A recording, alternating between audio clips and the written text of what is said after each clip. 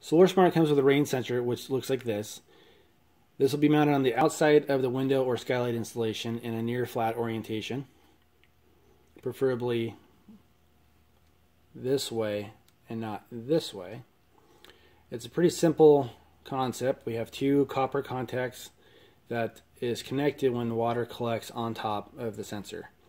This is something you're going to want to clean periodically. It's copper and it could corrode in normal conditions. With this remote option, the Solar Smart rain sensor is enabled by default. With this remote option, the Solar Smart rain sensor is disabled by default.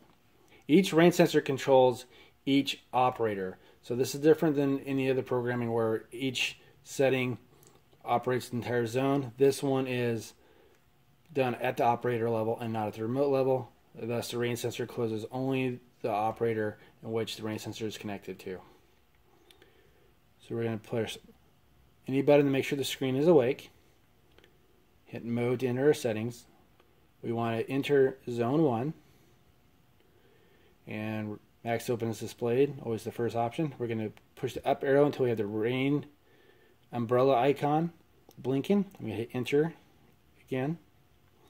Now, since this is per each operator, I'm going to select the operator in which I want to enable the rain sensor. In this case, 1-1. Enter. By default, it's off. Up arrow till it's on. We hit enter. We get the word success, and now it's enabled. Obviously, if it said fail, we didn't have proper communication between the remote and operator. We just try that again. At this point, I'm going to go ahead and hit mode to return to our home screen. And now we have the umbrella icon solid on the screen. A solid umbrella icon means the rain sensor is enabled. If you don't see it, it is disabled. A blinking rain icon means that water is detected on the sensor. With the rain sensor enabled and umbrella icon is solid, we can test the installation of the rain sensor and the setup. We just get our finger a little wet. And use your thumb or finger to close the circuit of the two copper contacts and wait. This could take as much as 10 to 20 seconds. And there we go.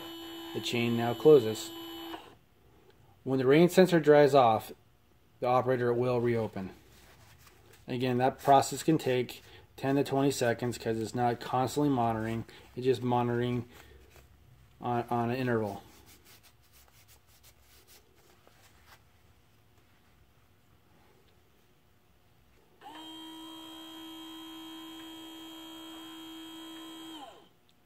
The chain will reopen until it reaches its original location.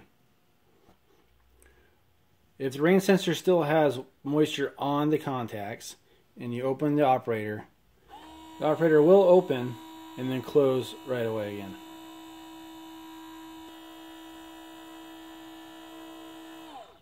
You see we've reached the max open of 80%. Rain sensor is still enabled.